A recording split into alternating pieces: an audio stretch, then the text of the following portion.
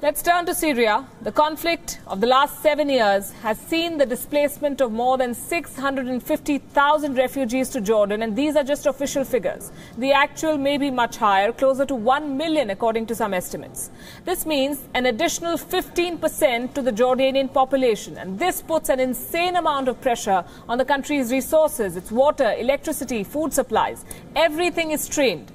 But the refugees are literally seeing the light now as solar energy is powering their camps. Take a look.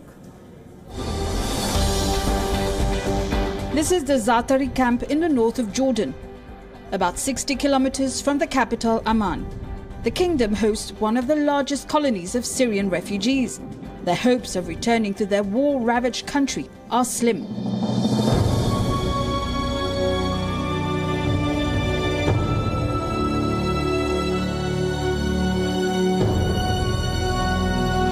This is what is left of many cities in Syria.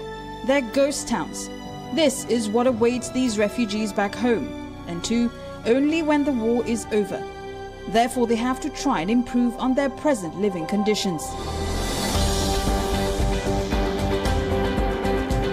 With about 100,000 refugees in this camp alone, living arrangements are precarious. Only recently, electricity was made available to the residents for a few hours a day. But that will increase as the camp switches to solar power. Now a solar power plant consisting of 4,000 solar panels the size of 33 football fields is generating electricity for this camp. It's the largest ever built in a refugee camp all over the world. The size of it is 12.9 megawatt peak. This solar plant will be able to supply the refugees of Zaatari with a total of 12 to 14 hours of electricity per day, which before the solar plant we used to supply an average of 8 hours.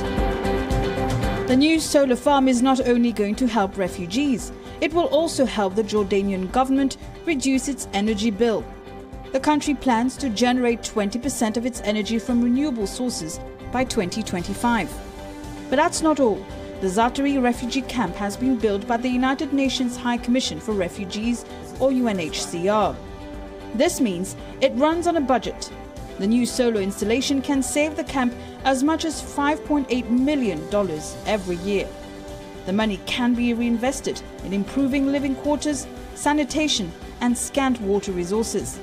That would indeed make the sunshine in the otherwise gloomy life of these refugees. Bureau Report, WION.